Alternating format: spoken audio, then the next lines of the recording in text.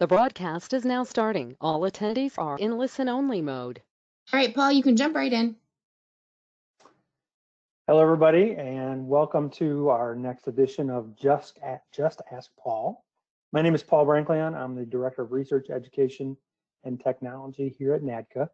And what we have is a series of questions from diecasters that have come in various formats, and I have put together several answers on these questions. So let's jump right into it. And so we're going to go through several questions today, and the format will be that I'm going to show the question, and then I'll go through the answers to each one of these questions. So the first question is from a diecaster in the Midwest, and we have metal dripping from our ceramic ladles between the holder and the shot sleeve and the pour hole. What are some techniques or other things that can be done to eliminate this issue? So I'm going to break this question down into several components. First is we're going to talk about techniques. So what are some techniques or what are other options to eliminate that foil, and that foil that comes from the ladle itself, that comes on the back of the ladle, and then what are options to eliminate this? And then at the very end, we're going to talk about standard ladle techniques. So the first thing I want to just touch on is different types of furnaces. So you can use, and I'm showing just a Stowtech here, but you can use a Westhoven or any other type of furnace. That's a launder furnace. So this furnace pumps air using air pressure, and it pumps it down a trough and then into the shot sleeve or cold chamber, whatever you call that, whatever your company calls that, and goes into the shot sleeve. And by using that, you're not seeing any foil, you're not seeing any material in between the holding furnace and the die-cast machine. So we can go to a different type of furnace altogether and how the metal is pumped. So if we're using a dosing furnace and then a launder in between there, and I'll show you a picture of that, we want to make sure that we're using a non-wetting ceramic type launder that's heated. And heated is recommended. Now, a lot of launders are not heated, but if it's heated, you're going to then prevent a skull that's going to form on the bottom of that launder. So also, if you're going to be using a ladle, and then I'm going to show you a picture of this also. The ladle itself is, you can use a standard ladle, like a Rimrock or a Snare or any type of other ladle system, and you can also use a 5-axis robot as a ladle. So depending on what type of device you're using, you can also manipulate that device to get rid of that foil that exists. So here's the launder. So this is a launder coming from a dosing furnace into a shot sleeve, and the metal is traveling in this direction. And with that metal traveling in this direction, you end up with a skull on the bottom of the launder itself. So you want to eliminate that skull where you can, and so by heating this launder, you then don't build that skull up in the bottom. But it is a way then to eliminate all this flash and debris and buildup that happens between the ladle and the pour hole. Another option I mentioned just a minute ago is using a 5-axis robot. And with that robot, you can then use a ladle on that robot, and you can put a small slit. So whether you're using a 5-axis robot or you're using a Rimrock type system or Snare or any of various others, Ube and everyone else that have these, Toshiba, by putting this slot in the back of the ladle, you can make sure you get a ladle beneath the surface. So if this was the surface of our metal, instead of tipping the ladle and having that metal come into the ladle, we want to fill it subsurface. And if we keep this edge sharp, so instead of having a rounded corner here, we keep that sharp, we limit the amount of foil that can potentially build up on this edge and then be transferred between the dip well and the chamber itself. Another option is to change the furnace completely. Instead of going to a dosing furnace, go to something like this Meltec. So this Meltec device actually uses a ceramic unit that actually creates a vacuum. It goes down into the dip well. So this is the dip well of the furnace. It then draws the material up into this like a syringe. Then it transfers it to the holding pot or to the shot sleeve, and then it drops the metal into the shot sleeve. Well, because of this cone shape, you can actually put this well into the shot sleeve and then release the material so it's all completely in the shot sleeve itself. Now this will eliminate that flashing that occurs in between the dip well and the shot sleeve, or any that dripping between those components. So once again, you can solve this problem by putting in different technologies. So here's kind of a summary of what I just talked about. So if we use just a conventional multi-link ladler with a conventional ladle bucket, pros are going to be, it's the most common. Typically that's going to be what's in most die-cast companies. The cons are going to be, we get that foil or that flash buildup, between the holding furnace and the pour hole.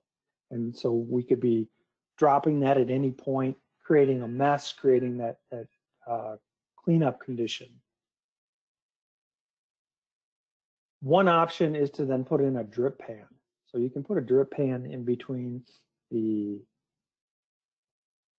dip well and your shot sleeve, and that drip pan is where all the material or the foil is going to collect as it drops off the ladle in between those points, and then that can be cleaned instead of having that foil fall in any location. One other option I mentioned is the robot or the 5-axis ladle, and making sure we get this subsurface so we actually get the metal beneath and then keep that corner sharp. We still would want to use that whether we're using a conventional ladle or a robot ladle. Once again, this gives us a little bit more action. So with a 5-axis ability, we have the ability to manipulate that robot and potentially eliminate that flash. And one of the things I'm going to cover right at the end is, and I've seen this done where you put a air blow off, and this air blow off mounts to the side of the dip well. As the ladle comes out, whether it's a 5-axis robot or whether it's a ladle, you can give that point a blast of air. You get a signal from the ladle, you just turn a MAC valve and you get an air blast, and you blow up from the bottom of the foil. The foil then falls off and it falls right back into the dip well itself, where typically that foil is very thin and it's going to remelt. So that's an option, and we'll talk about that here at the end. The dosing furnace, so we can change our material from using standard holding pots, standard furnaces, to either a dosing furnace or a Meltec device. These types are going to eliminate the flash or the foil. But typically this is going to be a large capital investment, and there's no short-term solution to getting rid of that foil or that material that comes off the ladles. So to summarize this, we can use traditional ladles, Remrock, Nair, Ube, Toshiba, any of those ladle systems that are out there. But we potentially are going to get that foil that's going to accumulate between the dip well and the shot sleeve. We want to make sure we get rid of that to maintain a good clean environment.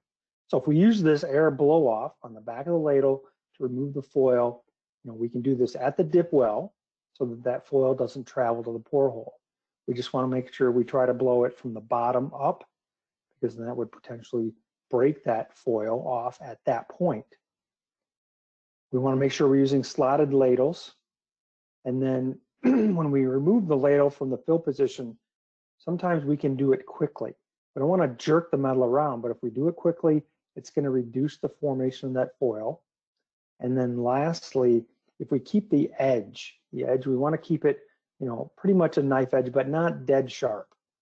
But also remember, the more rounded or the larger the radius on that point where the foil is going to form is going to actually tend to have more foil formation, because the foil is going to have a larger surface area to grab onto, and that foil is going to form at that point. Now, the aluminum is not going to adhere to the ladle because it's got the ladle coat on it, it's got the ceramic material, but we're going to get that foil that's going to form. So we want that foil to break off. So if we give it a sharper point, the foil itself then has mass. As we lift out of the dip well, that foil could then break off and fall right into the dip well. So those are some suggestions that we can use to eliminate or reduce that foil from going from the dip well to the pore hole. Moving on to question 2. So I'll read the question first. The question says, how many BTUs should you expect to remove with a volume, 8 ounces, of atomized spray? And then they've given us some assumptions. We want to assume a 12-second spray time with a 3-second close. The spray temperature is 80 degrees Fahrenheit. The surface dye temperature is 600 degrees Fahrenheit. And they're saying that 95% of the material evaporates and 5% is left as solids that's left behind on the face of the tool. So their question is, are these reasonable estimates? And they're looking to have some rationale measurement of what a good spraying time should be. All right, so we're going to break this question down into its components. So the first thing we're going to just discuss is the spray lube amount. So the first part of the question says, how many BTUs should you expect to remove with a volume 8 ounces of atomized spray? So the first question I have is, well, is the 8 ounces of atomized spray, is that fully diluted or is that raw lube? Now, based on the way the question was phrased, my assumption is that would be already diluted spray lube. So that's the lube and the water that's actually sprayed on the face of the tool. So we're going to assume 8 ounces of fluid. Now, not knowing the full viscosity and the density of the lube they're using, just for quick math, I went ahead and just said, you know what, let's assume 8 ounces of fluid water. So 8 ounces of fluid water equals about 0.52 pounds. And the latent heat of vaporization of water is 973 BTUs per pound, or 2,264 kilojoules per kilogram. So we want to know, what's the how many BTUs should we expect to remove with 8 ounces of atomized spray? So if the total heat removed using that 8 ounces of fluid is 973 BTUs times the 0.52 pounds, which is approximately 505.96 BTUs, or 534 kilojoules. Based on some of the facts we were given, that 95% evaporates, so we can assume, once again, that 95% is being given up to the latent heat of fusion. So we take 95% of the 505.96 BTUs, giving us approximately 480.66 BTUs, or 507 kilojoules. So this would be the answer to the first part of the question, but I'm going to get a lot more detail, because I don't think we're really looking for that as an answer as to what spray does and how can we calculate the BTUs from the spray and the BTUs from the internal cooling. So this is the number for 8 ounces of water. But remember, we're going to be using spray lube. So we would have to know the density and the latent heat of fusion of that material to actually give the exact BTUs, but it can be calculated. So we're going to talk about the rest of the answer. So what we're looking for is a thermal balance. And when we look at heat flow in our die-cast dies, we're going to have the heat coming from the spray, or the heat removal coming from the spray and the cooling lines. So at a local level, we're going to have heat removal from the spray, and we're going to have heat removal from the cooling lines. So when we look at all sources of heat removal from our die-cast tool, between 1 and 20% comes from the actual die spray. And I'll show you that calculation based on the inputs that we have in this particular question. About 40 to 70% of the cooling ability actually comes from the internal cooling of the tool. And then about 5 to 10% actually is to the machine, because we're seeing thermal transfer from the cover half and the ejector half, actually because it's mounted to the platens. So we're seeing a thermal transfer from this piece of steel to this piece of steel, and so on and so forth. So we're seeing, 5% is going to be lost to the machine, and somewhere around 5% is going to be lost to the atmosphere, just the radiation of heat from the tool itself. So this would be how the heat is being removed, and the majority of heat is then being removed from the cooling water. So we want to make sure we design good internal cooling. The next is going to be the dye spray. But with dye spray, we want to minimize dye spray so that we don't just attribute to potential porosity issues in our process. So when we're looking at thermal balance, some of the things that the question didn't give us is, what are the spray parameters? So for a good rule of thumb, we're going to want to know our spray pressure. Higher spray pressures are going to mean better wetting. So there are other spray systems on the market that actually increase the spray pressure. That spray pressure overcomes the Leidenfrost effect, the effect of the material actually boiling on the surface. And we're going to talk about that. So we want to know the pressure that we're spraying. Based on that, we can actually get a better idea of what are the thermal parameters, how much heat is being removed by a specific spray type and spray amount. Then the flow rate, how fast we're putting it on, the angle. If we are shooting at 90 degrees, so directly on the die face, that's going to be the highest removal of heat rate. If our angle of our sprayer changes and we move it to 30 degrees, from 90 degrees to 45 degrees to 30 degrees, that angle of impingement on the face of the die is actually going to bounce some of the material off. And so we're going to see less heat removal. So the angle is important. Composition. I'm going to show you a graph here in a few minutes on composition of sprays. Different spray types have different thermal abilities. The distance. So how far away the sprayer is from the face of the tool. Is the sprayer only 1.5 inches or 2 inches away from the face of the tool, or is it 15 to 18 inches away? So pressure and distance play hand in hand. And we want to say that the closer the spray or the higher the pressure, the more it's going to overcome that Leidenfrost effect. And then the die temp, which we were given that at 600 degrees Fahrenheit. So some of the other questions or the points we were given is that we were told that we have 12 seconds of spray time.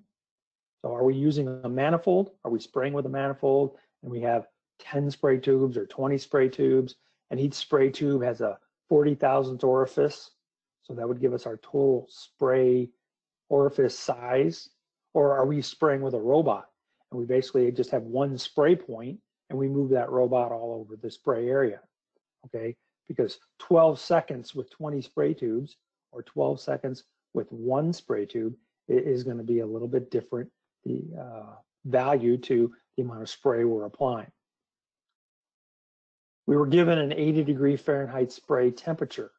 Well, there are several studies, and if you want to email me, I can send you some of the links to those studies, but there are several studies that state equivocally that spray temperature, so whether that's 60 degrees or whether it's 80 degrees, is really irrelevant to the actual heat removal from the tool. So if we're keeping our spray temperature refrigerated and we're spraying it on it at 50 degrees versus 80 degrees, frankly, that's going to have very little difference on heat removal from the tool, because the delta T, okay, so we have delta T of the spray, say it's 60 degrees or 80 degrees, we have a delta T of 20, or the delta T of our spray temperature to our die temperature. So 80 degrees to 600 degrees, so a 520 degree delta T. So this delta T is going to overcome any spray differences. So spray temperature, although it's nice to know, is really irrelevant. And then we have 95% evaporation. Well, do we actually have total evaporation, or do we actually see some runoff off the face of the tool? And then, we assume 95% with a 5% deposition rate onto the face of the die. So those were some of the points. Now, part of that the second part of that question is, what's a good rule of thumb? Okay, so this is from a report that was done in 2015. Yeah, I know this is a little dated and it's about 5 years old, but this was from a survey from a large expanse of die-cast companies. And those companies had machines ranging from 400-ton to 1,600-ton die-cast machines. And what was determined from that study of die-cast companies and spray times is that this would be a good rule of thumb to follow. And once again, this is from the David Schwamm paper, and if anybody wants this, I can get you this. But basically, the rule of thumb is for the tonnage machine, that would be the overall spray time. So a 400-ton would be 4 seconds, 1,000-ton would be 10 seconds, 1,600-ton would be 16 seconds.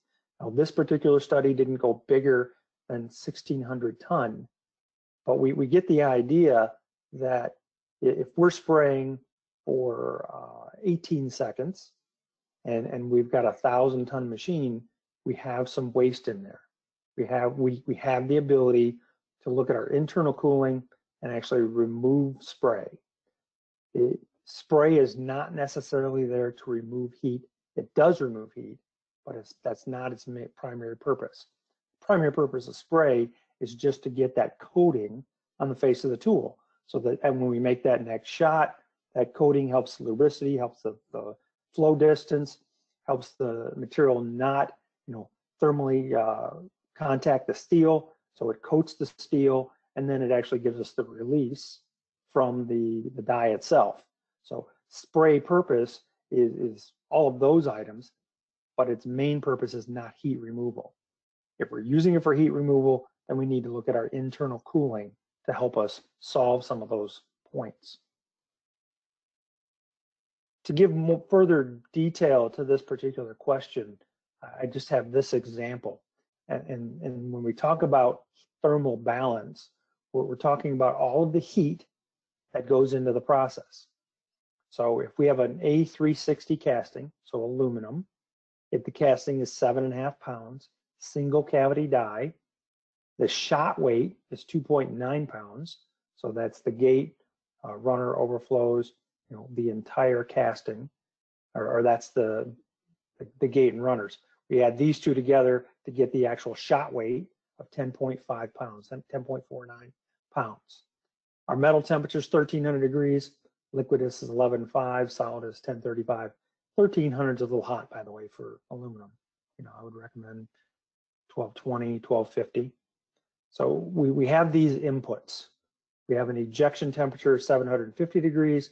So we can then calculate, based on the heat capacity of the steel and the thermal conductivity and the amount of BTUs from 10.49 pounds of material being put into our tool, that we can say that we have 3,352 BTUs per shot. And if we have a shot rate of 57 shots per hour, then we have 193,100 BTUs per hour. Okay, so equate this 3,352 to the 480 BTUs that the spray was removing. Basically, that's 14%. So we have 480 that we calculated in the very beginning, 480 BTUs of heat being removed by spray, and we have 3,352 in this example of total BTUs.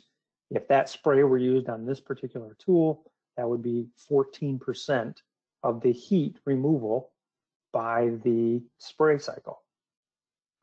So when we spray on a die, this is from a 1976 paper, and we have 3 different types of cooling that's going to take place. We have film boiling. Now, most of our lubes do not cool in this fashion. We have transition boiling and nucleate boiling. This nucleate boiling is what we see. So the majority of our heat removal comes from nucleate boiling on the surface of the tool. We get a little bit of transition boiling, but this is the major point.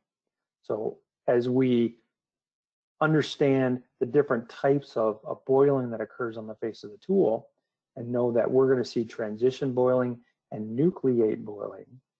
So in the transition phase of boiling, we're going to only see maybe 5% or less of the total heat removed by the spray. The nucleate boiling can see as high as 28%. Remember, we calculated on our example, right around 14%. So it's in the realm of nucleate boiling, and that's going to equate to the heat removal from the spray. So we calculate our BTUs in.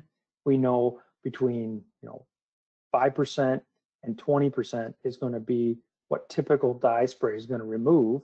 The rest of that heat has to be removed from the internal cooling. One other point, or one very important point, is the lube chemistry itself. So these are 3 different lubes. And this is dye temperature, and this is time. So this is a silicon-based lubricant, a graphite-based lubricant, and a standard water-based lubricant. And we can see the temperature drop from spray. Now this was done on a steel plate in DCE 10344, January 2003. But the real point here is chemistry plays a big part.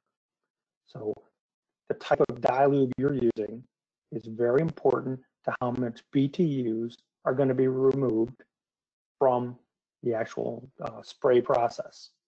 So understanding that even within the water-based lubes, we could graph many different water-based lubes and see different thermal transfer rates. So the type of lube we're spraying is important to how this lube is actually going to remove heat. So some conclusions. When we boil the material off, we're going to see nucleate boiling. We want to make sure we don't have a steam blanket. So we actually penetrate that, and we actually get the lube to contact the steel surface. That's when we then remove the amount of heat, and then we start wetting out our lubes. All of these lubes are pressure dependent. So depending on our spray pressure, so if we have an air filter on our die cast machine, and all of a sudden we lose spray pressure, we're going to lose the ability of that lube to actually contact the surface of the tool in the spray time that we've allotted. So we want to make sure we maintain our systems, maintain our air pressure, and make sure that we have good filtration going into our sprayer. Spray angle is important. We want that to be as perpendicular to the die as possible. Many studies have shown that if we get this angle off, our heat removal drops dramatically. Chemistry matters. So what's the lube made of, and how well does that lube remove heat? Remember that the heat removal depth is pretty small. So it's going to be less than an inch, into the surface of the tool. And then the largest heat removal is actually going to, come from the internal cooling of the tool. One last comment is that we get better heat removal if we're using an intermittent spray pattern or pulse spray. Now, in this particular question answer, I'm not prepared to go into all the detail of pulse spray, but if anybody wants information on that, I have information, and it's a good thing because there are many die casters out there, and I have some case studies showing the lube amount reduction and actual cycle time improvement running exactly the same die in exactly the same size machine, and then all they've done is gone to pulse spray. And you can use pulse spray with water-based systems, and you can use pulse spray with oil-based systems. So just a point of interest that we can actually see cycle time reduction by going to pulse spray. Okay, so spray can have large effects on our die temperature. So if we got hot spots or porosity, spray is very important for that. Spray behavior is not always intuitive. So if people are out there just adjusting spray patterns and spray amounts, that's not always a good thing for the process. Okay. The majority of heat is going to be removed from the internal cooling system, so the type of dye material is important. We have a question coming up to discuss this particular point, so we're going to get a lot more into thermal conductivity and heat removal. And then, we need to have an internal cooling system to complete that overall thermal control and thermal balance that we're looking for in our die cast process. Question number 3, so getting right from spray patterns and heat removal. Now this question is, we don't seem to be able to get a good representation of thermal condition when simulating Anvalloy. The steel temperature does not show very much variance between it and H13. Is there a simulating package that will give a better indication of what steel temperature is when simulating Anvalloy?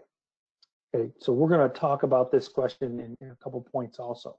So for this question, I'm going to review very quickly how simulation packages function, and then what are the inputs into simulation packages in that thermal package that they use. We're going to talk about the thermal conductivity materials. We're going to review the heat flow equation, because you can calculate this and you can actually verify that your simulation software is working correctly. We're going to talk about how thermal conductivity fits into that equation. And then I'm going to recommend some additional material for further learning on this subject.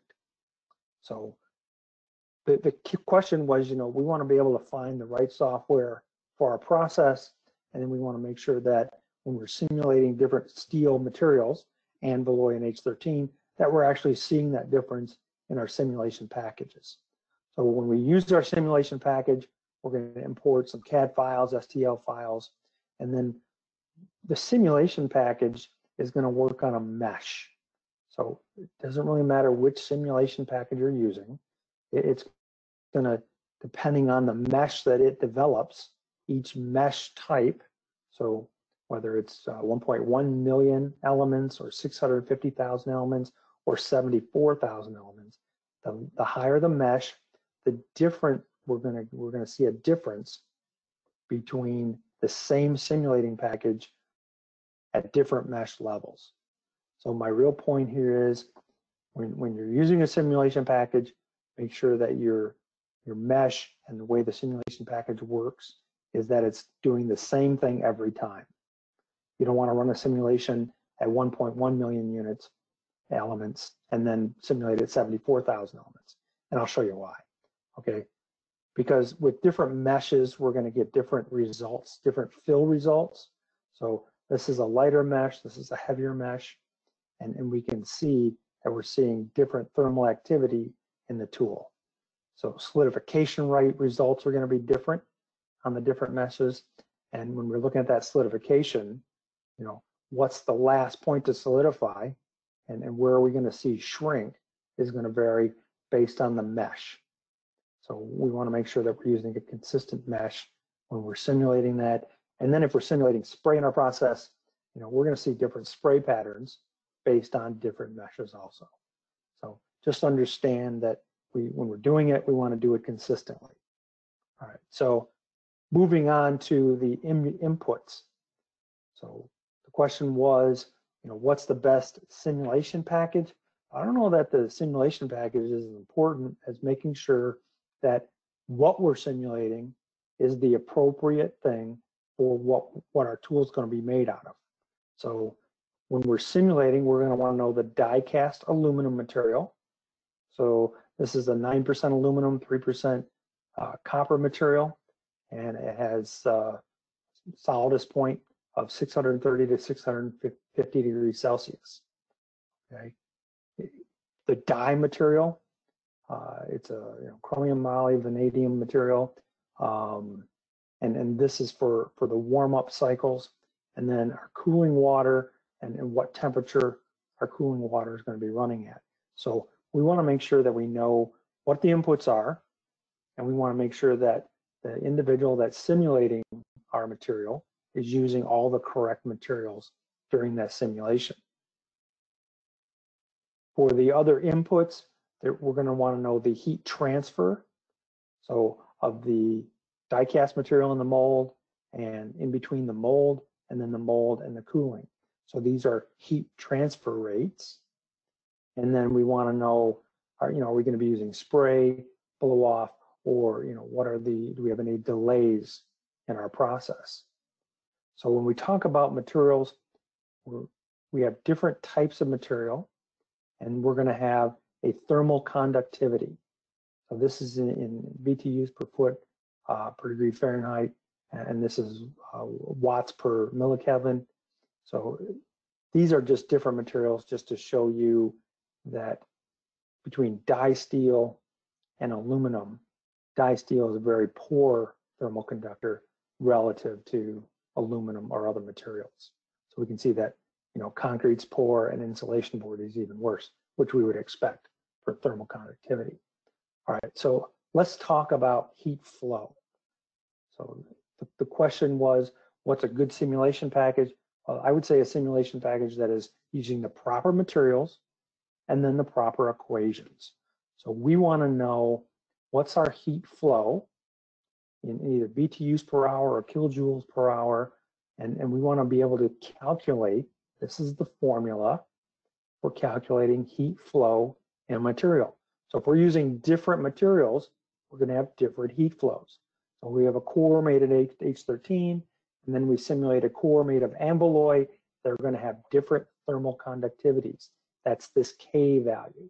That's the thermal conductivity of the material. The A is the projected area of the particular unit. So this core is going to have some area. So whether we simulate with H13 or simulate it with amballoy, it's going to have some specific area. And then we're going to have the distance the heat must flow. That's either going to be in inches or millimeters or centimeters. And then we're going to have the die temperature and then the water line, the surface of the water line temperature, or delta T. So this is the heat flow equation. And when we look at that heat flow equation, we're calculating the heat flow in the material. And one point to make really quickly is that as the depth increases, so we take a water line and we put it deep into our steel, then the amount of heat flow is going to decrease. So that makes sense. The further the cooling line is from the face of the tool or from our die casting, the less heat flow we're going to see, because the heat's got to travel further in the steel, and frankly, steel has a really poor thermal conductivity relative to other materials. Okay, so let's further discuss this, the K value. So now we can see that these are the K values, or the thermal conductivity values, for different types of material. So H13 is going to have 1.25. Amballoy is going to be 5.9. So the difference between here and here is that amballoy has 4.7 times greater thermal conductivity over H13. So not necessarily pinning down which simulation package to use, but make sure whoever is simulating this is using this type of equation, or that the package is using this type of heat flow equation, and that when you're using an amballoy versus an H13 insert, that you can see a tremendous difference. You should absolutely see a difference. So if your particular simulation package doesn't show that, then it's the wrong simulation package. So you want to make sure that your package can put in these type of K values, is using this type of formulation, and you can see a difference between H13 and amballoy. So to sum this up, we teach thermal heat transfer in our die design course. We want to make sure that we maintain a good thermal balance from cover to ejector, and a good thermal balance within each half of the tool. Okay, so that's going to all be based on the thermal conductivity thermal capacity, and heat flow. And all of those are part of the NADCA die design course. When you're looking at the software packages, we want to make sure that we have good starting parameters. Our inputs are good, so we can simulate and then compare results between the different types of material, and we definitely see a difference in all of those materials. This would be a good follow-up material for anybody wanting more information. This is the die design, die casting tooling, E506, and this is available for download or hard copy, but this has all the equations and it goes through step-by-step examples for calculating heat capacity, thermal conductivity, and showing waterline depth and waterline locations and how they're actually calculated in our tooling. Now, your simulation packages do a lot of the similar results. We just want to make sure that the two are meshing and that we're seeing when we're simulating different materials, we're getting similar results to what we would expect. So this last question of the day is pretty broad. So the question is, what is the way to get rid of porosity? Isn't that a loaded question? Frankly, this could take several hours to discuss and to go through all of the causes and reasons. I'm going to do an abridged version, so we're going to talk through this in about 10, maybe 15 minutes. So when we're talking about porosity, we're talking about two types of porosity. We're talking about shrinkage porosity and gas porosity. So how do you get rid of porosity? You first need to understand it. You need to understand what it is, because if you're trying to solve shrinkage issues and you have really gas in there but no shrinkage, you're not going to solve it. You're going to just spin your wheels. So understanding the type of porosity you're dealing with is very important. This is a diagram I showed in a couple episodes ago, and basically this is just showing a cause and effect diagram for porosity. So, is our process controlled? What's our die temperature? Where's the trapped gases coming from? Or do we have our lubrication and our die lube and our tip lube, all sources of porosity? Then we have design of the runner, design of the part, the machine and the material that we're casting it with. All of these things can lead to porosity. So how do we get rid of porosity? First, understand it.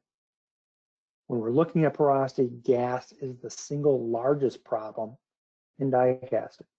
Okay, so knowing where gas comes from. Is it trapped air? Is it steam? Is it gas from our lubricants? And then hydrogen itself can be a problem. So knowing what type of gas it is going to help us solve a gas porosity problem. So we can do degassing. We can use a porous plug that we're putting argon or nitrogen through. So we can use these porous plugs to help remove hydrogen from our material. We can use a rotary degassing unit, once again, either using argon or nitrogen. And here's just a quick video of a rotary degassing unit showing the air bubbles, and we want really fine bubbles when we're degassing material. Okay, so when we degas our material, we're going to see, so these are pucks, and these are pucks taken from a breakdown furnace, and this puck was, so this is from May of 2019 from a die caster in the Midwest. This was taken at 7 a.m., this one was taken at 9 a.m. This was no degassing, this one was degassed. So we can see the difference. Now you take this metal, you put it in a vacuum system, and you can actually check the density, so the density check, and it also shows you the amount of hydrogen that's entrained in your metal that's in your breakdown or holding furnaces. So by putting it under low atmosphere, a vacuum system, it actually allows the bubbles to grow. So we can see the amount of hydrogen. This is all hydrogen in our material. This is not degassed. This is the same material that's then degassed. So degassing removes gas. So hydrogen is just one source. Other sources are air trapped in our shot sleeve, in our gating system, in our cavities. So all of these are sources of gas that can be trapped in our system. This is a video, so write this down. It's https://vimeo.com/311-670-901. This is a old Garber video. Dr. Garber is the individual that started calculating the critical slow shot velocities. If you want to see how air can be trapped in your chamber itself, in your shot sleeve, these are good videos to review. These are great videos to show individuals just coming into the die-cast arena. So new employees that are just moving into process control, because these videos kind of show you that we need to make sure that our shot system is using critical slow shot. If we're too fast, if we're too slow, we're going to trap air in our shot system. So just a point of air trapped in our shot sleeves, it's just going to be air that's going to be trapped in our die castings. So gas porosity and calculating the critical slow shot velocity is based on this equation, where K is 22.8 inches per second for calculating critical slow shot, and it's percent full in the cold chamber times the square root of the tip diameter. If anybody wants this formula, email me. I will send it to you. We also need to know that we've got good venting and vacuum. So whether we have vacuum systems or we're just using venting, if we don't get the air out, then air is trapped. So we've got to make sure our vents are open. We got to make sure if we're using a vacuum system that it's functioning and that it's not plugged. So whether we're using a vent block, or we're using a vacuum system, or a vent block with a vacuum, all of these devices are going to be used to put on the outside of our die casting. And once again, whether we're using venting and we're filling from one location and evacuating air from another, if we trap air in here and these overflows are plugged, or our vacuum's plugged, or our vents are plugged, all we're doing is trapping air in our die casting. So how do we get rid of porosity? Make sure we have good venting. Make sure that our vacuums are open. Make sure they're functioning. Lubrication. So whether it's plunger lube or excess dye lube or water or hydraulic leaks, all of those things lead to porosity in our die castings. So we can see staining on the castings. This is a brown staining that comes from plunger lubes.